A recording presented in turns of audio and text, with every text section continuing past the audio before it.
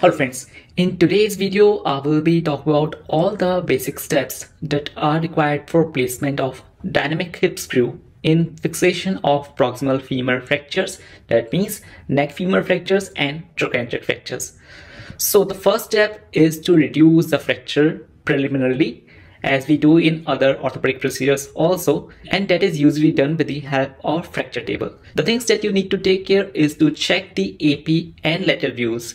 You should not have any difficulty in getting these views when you place the patient on a fracture table. So before painting and dripping, ensure that you are getting good AP and lateral views. Otherwise you are going to face problems during the intraoperative procedure. So the cortices should be matching, and if there is some posterior combination like here, then you have to trust the anterior cortex. So there should be matching of the anterior cortex. And in AP view, you should ensure that the fracture is either anatomically reduced or slight valgus like this can be tolerated. The second step is to give the skin incision. Before giving the skin incision, just mark the position of the proximal extent of the DHS. So if you are going to place your leg screw somewhere here, either in the inferior quadrant or in the central part, then your DHS entry should be somewhere here, that is just beneath the vastus ridge. This prominent part is the vastus ridge, from where the vastus lateralis muscle originate. You can use any blunt instrument to locate this area, then start your incision. So the incision has been shown here and has been given appropriately. The second step is the subcutaneous dissection. You dissect this tissue and then you will see a shiny fibrous layer of fascia, that is tensor fascia lata. You have to split the tensor fascia lata to see the vastus lateralis muscle. And one important thing, to avoid splitting of the muscle, which often leads to constant blood ooze, you should go in a plane which is posterior to the vastus lateralis muscle. That means keep your incision slightly posterior to the midline. Then you will be able to go through the posterior part of the vastus lateralis, and your assistant can simply retract the vastus lateralis muscle anteriorly, or you can use a Homan bone lever also to place it beneath the vastus lateralis muscle. Like here, after splitting of the tensor fascia lata, we are able to appreciate the vastus lateralis muscle, this part. And we are also able to appreciate the posterior border of the vastus lateralis clearly. Now to clear the bone close to the vastus ridge, that means the origin of the vastus lateralis muscle, you have to release some amount of muscle from its origin. Otherwise you will face difficulty in visualization. What you can do, you can simply place an inverted L-shaped incision near the origin of the vastus lateralis muscle. That will help in anterior retraction of the muscle, and you will be able to appreciate this lateral part of the bone to place your implant. Now once that is done, then you have to place the angled guide of the DHS that is provided with the instrument set to place your guide wire. Now there is very important step. Suppose if the fracture is unstable and you want to place a derotation screw as well, then it's better to place the guide wire in inferior quadrant, because then you'll have some space for placement of your leg screw. If you place the guide wire centrally, like somewhere here, then definitely the derotation screw hold is going to get compromised, especially in those patients in which the cross section of the femoral neck is narrow. Like in short patients and in female patients, this area is definitely going to be small. Now when you have placed the angle guide for guide wire insertion, always check the lateral view also. Your angle guide should be centrally placed over the lateral surface. If it is coming somewhere anterior, then your guide wire may exit posteriorly. And if it is coming somewhere posterior, then your guide wire may exit anteriorly. So always keep your guide wire centrally in the lateral view. And another important thing, whenever the angle guide is placed, ensure that it is in full contact with the lateral surface. Often some soft tissue gets entrapped in this area, which prevents the proper positioning of the guide. And if the guide is not properly placed, then definitely your guide wire will go at an abnormal place. When you place the barrel plate, then your fracture may get displaced. So always try to match the lateral surface and the surface of the angled guide. So once the guide wire has been inserted, you have to check the AP as well as lateral view and see whether the guide wire is going in appropriate direction or not. So whenever you are erring, you have to err in the inferior direction and posterior direction.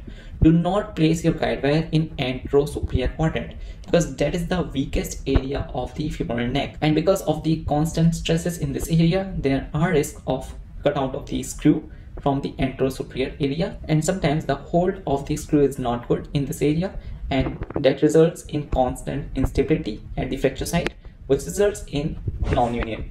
Once you have placed the guide wire for your DHS insertion, then to prevent the rotation of the fragment, you can place an additional wire in the superior quadrant, and studies suggest that the wire should be parallel to the wire of the leg screw.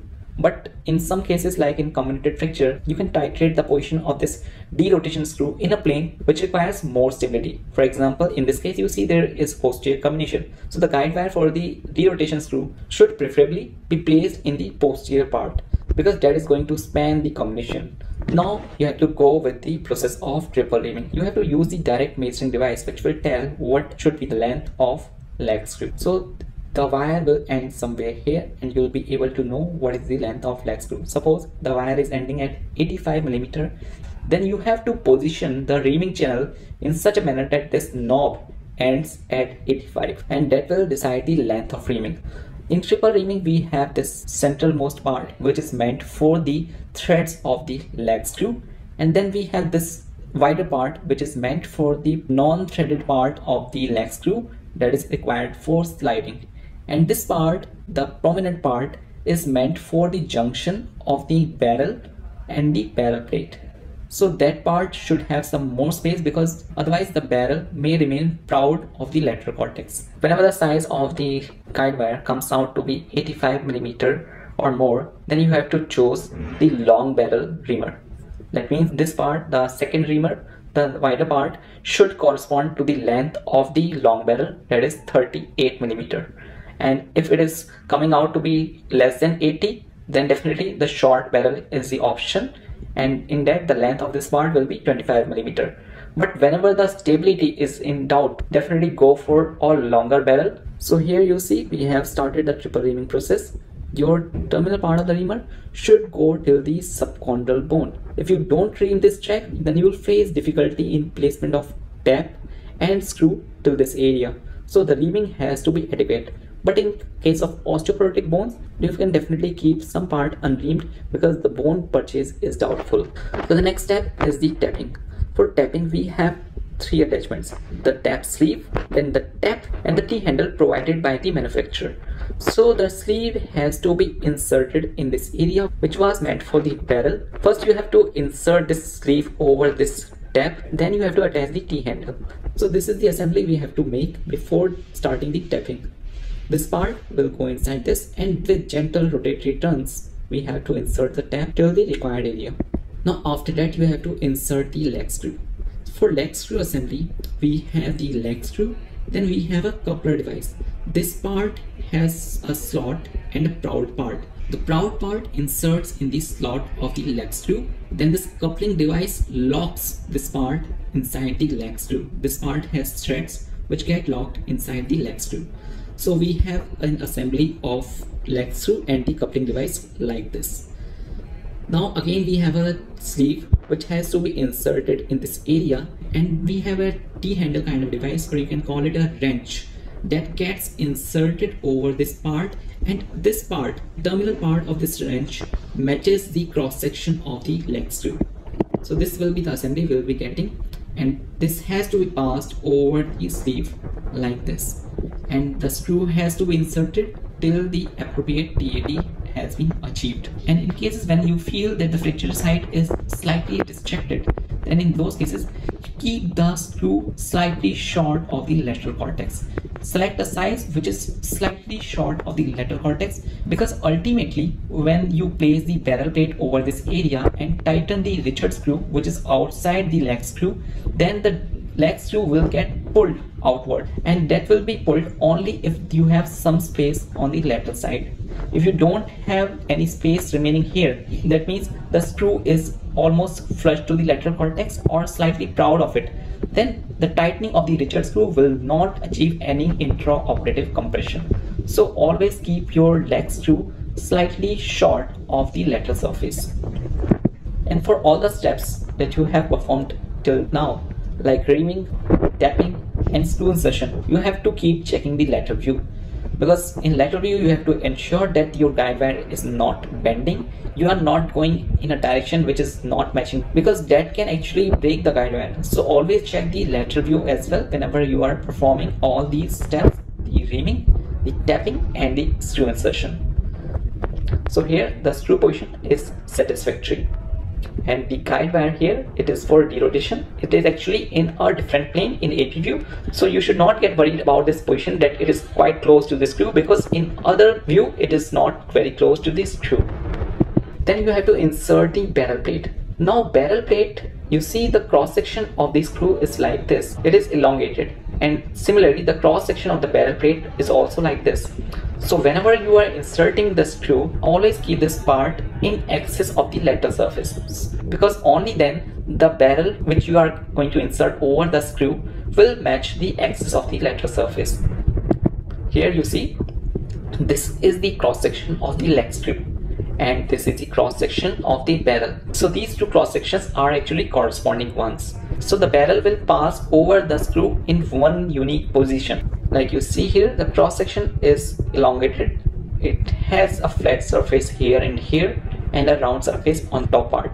It matches with the leg screw, and the leg screw axis will match with the axis of the barrel plate, like this. So once you have placed the leg screw, then you have to insert the barrel plate. Then sequentially place the screws in the lower part, because this part should be flush with the lateral surface. If it is slightly proud and you place the Richard screw before that, what will happen? This plate will become more proud. So always place the inferior screws before placement of the compression screw, that is Richard screw. Now once you are satisfied with the position of the plate over the lateral surface, confirming the same in the lateral view as well, then you have to insert the Richard screw, which is meant for compression at the flexure side. The Richard screw has threads which get engaged inside the leg screw, and if your leg screw is slightly short of the lateral cortex, tightening of this screw pulls the leg screw outwards, and ultimately you achieve the compression. Like you see here, you see the flexure side is slightly distended. Now carefully see the flexure side. You see it is getting compressed. Now once you are satisfied with the position of the plate, you have achieved the compression at the flexure side, and the flexure alignment is good, like it is in slight valgus, then you can go for placement of the anti-rotation screw. The anti-rotation screw can be a fully threaded screw or can be a partially threaded screw, depending upon the fracture pattern that you are getting.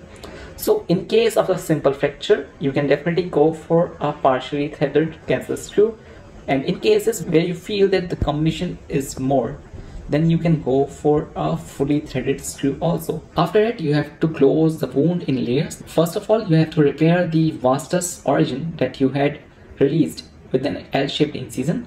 After that, you have to close the tensor fascial aorta. If you feel that there is some constant oozing, then definitely you should put a drain also, and if it's not there, then you can close without a drain also. And after closing the tensor fascial aorta, you have to close the subcutaneous layer and then the skin. I hope this simple presentation will be helpful for you. If you have any queries, you can put those in comments. Thank you.